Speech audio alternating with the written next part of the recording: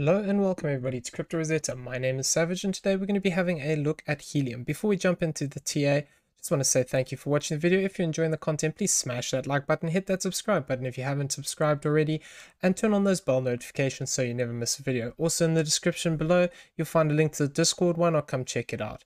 Okay, so let's get into this. Well, this is a community request, and basically within this structure, we have a few ways of looking at it. We can either look at it as a 5-wave move to the downside, in which case we would potentially still be within this 4th wave move, looking to complete another move to the downside. However, basically within this structure, there is also another way of counting it. I'm just going to switch it over here for a second. And if we turn this on, we can also look potentially to subdivide this wave in the middle here and look at this as a W, and then this would have to look at as a triangle in the middle here for an X wave, and then effectively a Y wave to the downside. So technically possible that we could actually be at a completion of this Y wave. It doesn't mean that there can't be further continuation to the downside, but it does mean that we could potentially look to get a bit more of a move to the upside here. So if this is the case and we've got a low point here, what we could be doing is expecting to actually break back out of this channel that we've been stuck in and look to move away from this zone. Though we need to wait for some more confirmation on this, because it is also possible that even if this is a W, X, and a Y instead of a 5-wave move as we were looking at it, it is possible that we could actually get another, basically we could look at this as a W, X, Y, we get another X wave, and then we actually break down one more time in a corrective structure. So the difference between this and the 5-wave move is that this move will break down in 3 waves. Whereas if we're looking at that 5-wave move, effectively it would be looking to break down in a 5-wave move. Okay, so let's get into the smaller time frame stuff now. So basically, it's kind of important how we react off of this 5-wave move, because the problem is the way that this move begins over here. It is possible we can look at this as an A, a B, where we've come lower than this, and this would then be what we call a expanding flat correction, where this is an A, B, and a C. And then actually that could be a corrective structure, and then we look to break down. So if we are forming a expanding flat correction, it's possible that we could actually complete this move to the upside here, then start to break down. So we just got to be aware that even though we've got this 5-wave move here, if we wanted to flip bullish, what I'd want to see is basically within this we would be looking at potentially 1, 2, 3, 4, and a 5. Then we'd want to see that 3-wave retracement coming down, and basically what we wouldn't want to do is break this low point. So if we break back down below this low point here of 15369, effectively that invalidates any bullish structure that we have here currently, and we'd have to consider then that actually we're probably going to come down and retest this trend line one more time. So this is what we're just tracking on sort of the bigger scale here. I just want to talk about this. If we were looking for, like I said, that bigger sort of move to the upside, we want to see that retracement, find support, and then basically break this trend line and then sort of move to the upside and form good structure along the way. But basically until it's a trending structure, so until we get something like this, where we have this as a 1, a 2, 3, 4, and a 5 to the upside, effectively until we get a bigger 5-wave move like this, we need to just be aware that this could just roll over and continue with the rest of the markets.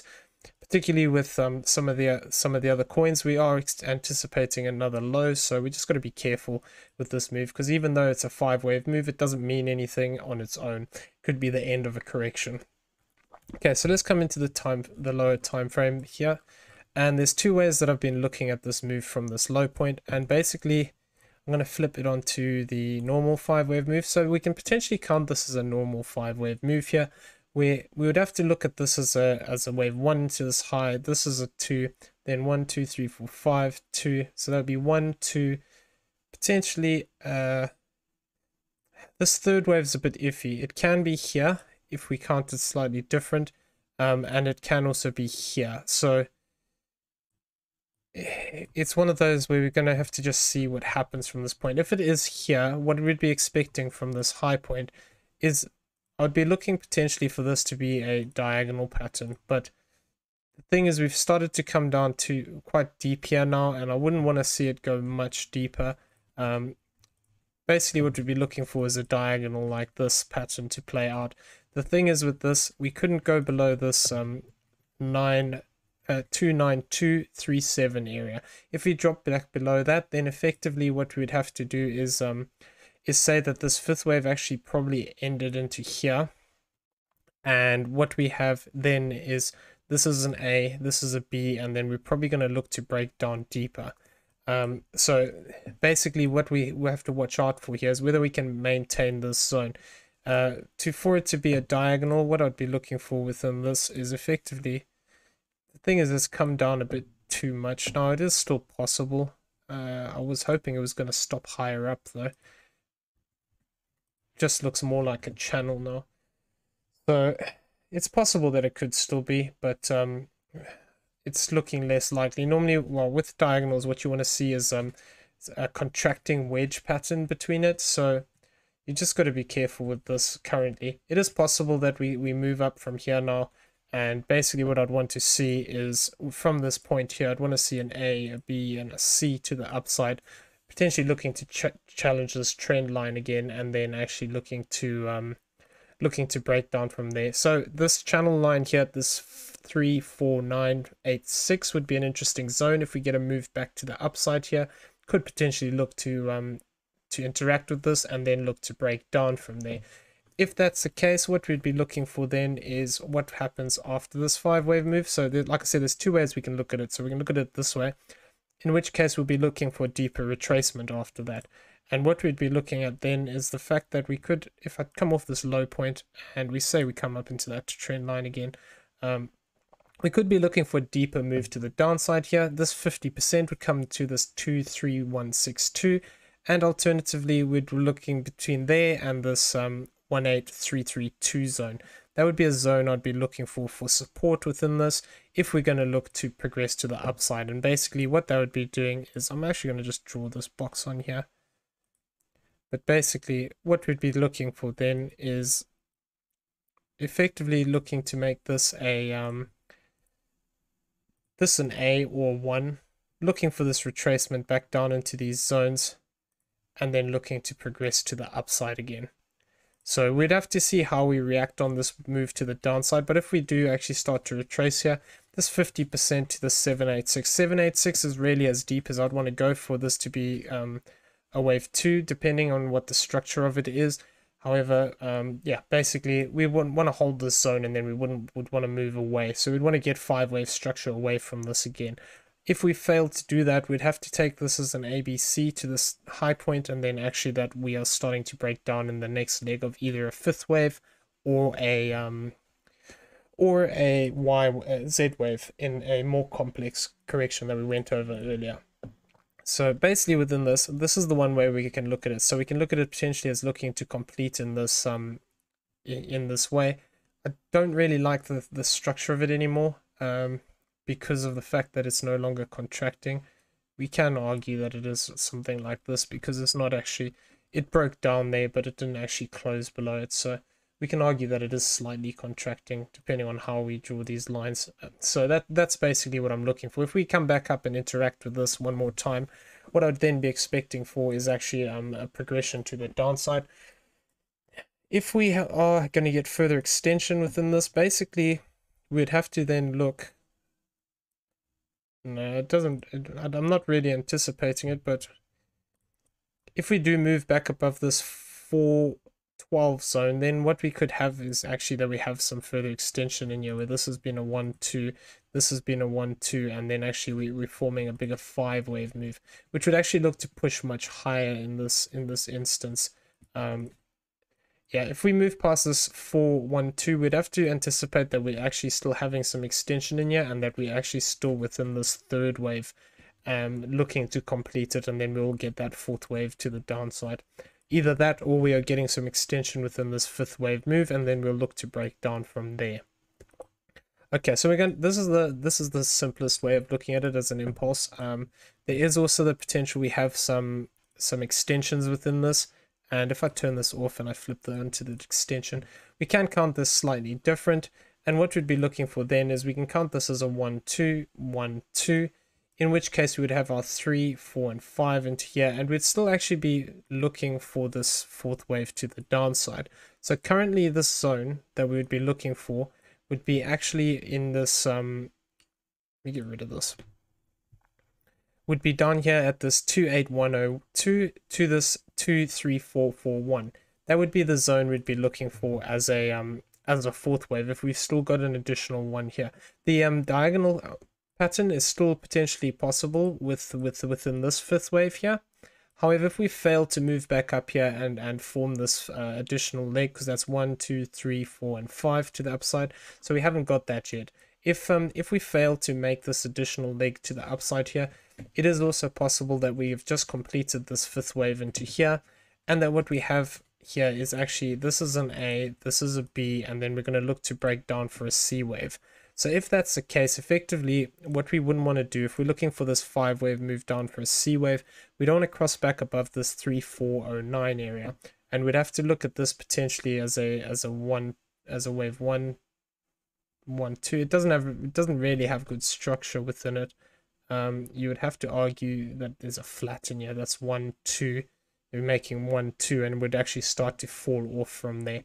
So basically, if we move back against this, above this higher, it becomes less likely that we're already starting an impulse, because like I said, we'd have to count this potentially as a 1, 2, 1, 2. So if we cross back above this high point here of this 3, 1, 20, then effectively it would make this invalidated. But what we'd be looking for confirmation, if we want to look at this move like that, is we would want to move down. If I get this onto here, and we'd want to make a third wave to the downside like this. And what we'd be looking for there is potentially looking to target out, let's have a look with the fib. So if we move to the downside, confirmation of this third wave would come in by crossing this 28554. Alternatively, like I said, we could actually come back up against this high point and then form that A, B, and then C to the upside. So we just got to give it a bit of time. If we do break down, the target zone for this is a 5 wave move. If it only moves to this 1.618, effectively would be down here towards this 28137 to this 27521. That would be a zone we could actually look to target into, and that would be a potential fifth wave move if we carry on with this structure to the downside.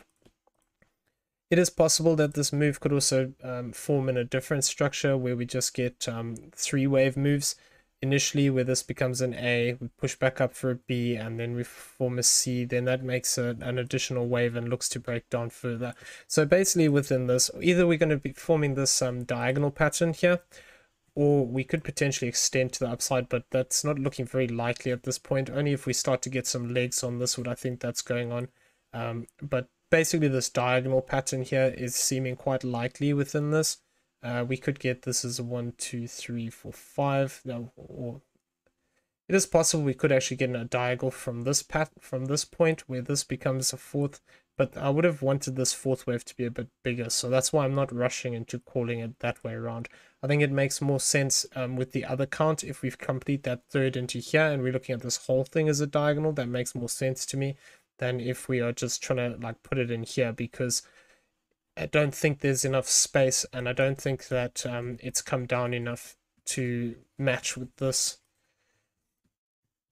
wave 2 down here. So yeah, I think that it's probably either that first diagonal or we're still within this fourth. If we're still in the fourth, like I said, we're going to be looking for this as an A, a B, and then we're going to be looking for evidence that this is a 1, 2, 3, 4, 5 pattern to the downside.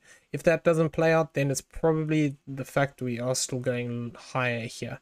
Off of this zone, the target for that would be this 35645 to this 3420. That would be a zone we'd be looking to target out if in fact we have our fourth wave basically over here. Like I said, I don't think it's very likely, but that would be the zone we look to push up into. So it'll be interesting to see how we interact with this channel line. It could be that we come up, break through it, fail to find support, and break back down. Just want to have a look at something here. basically let's turn this on. So we're still above the Ichimoku on the 1 hourly.